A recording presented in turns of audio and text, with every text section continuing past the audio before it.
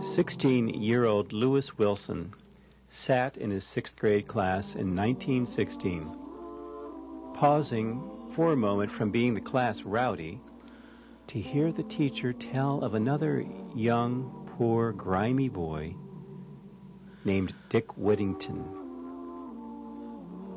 For once, the hot-tempered bull-necked boy who pulled girls' pigtails and poured ink into coat pockets was actually sitting still and listening. His grimy hands were folded.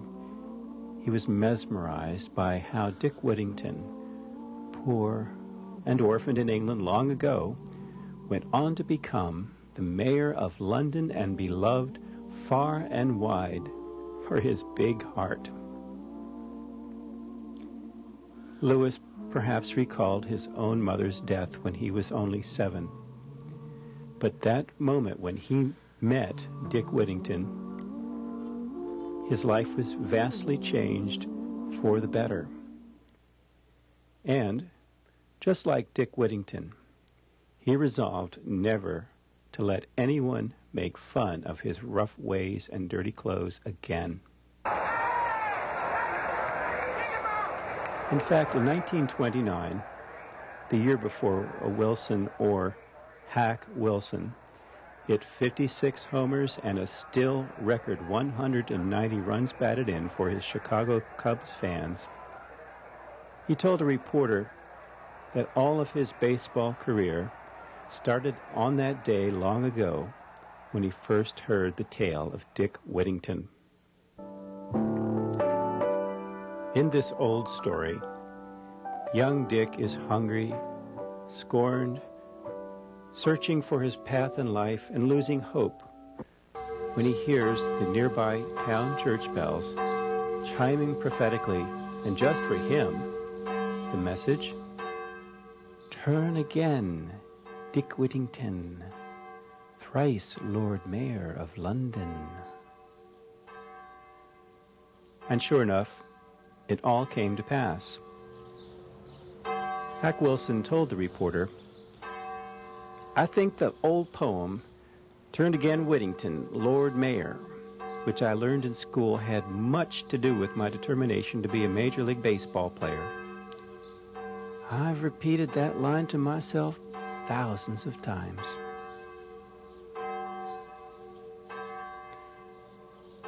Hack heard that tale, ironically, at the same tender age that his mother Jenny was when she had him, and he missed her now.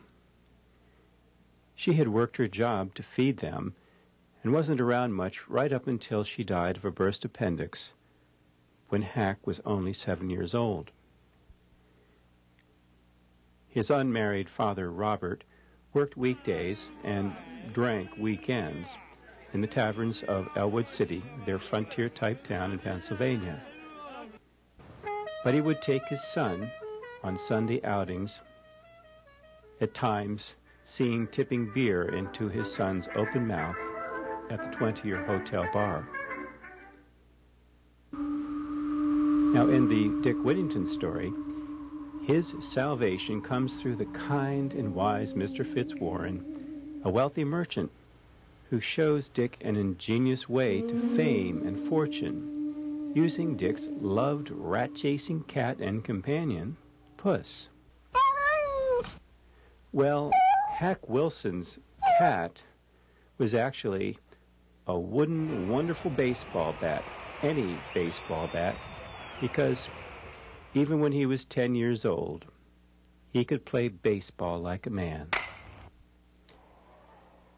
And Connie Wardman, his stepfather and sometimes a good ball player, was fortunately one of the first to see that precious gift wrapped up in this 5'6", 190-pound blacksmith's body, now hardened by long hours of work in the mills.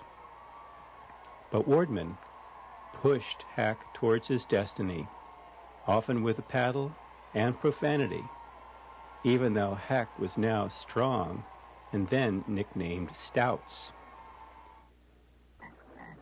It was typical for Hack to be floating languidly in his favorite quarry lake when Wardman wanted him to run an errand.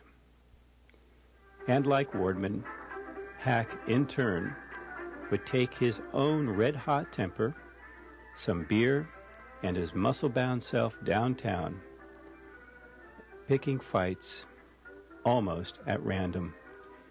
In fact, when you saw those veins on Hack's neck standing out and his skin turning red, the smart people disappeared. But Hack discovered one important thing.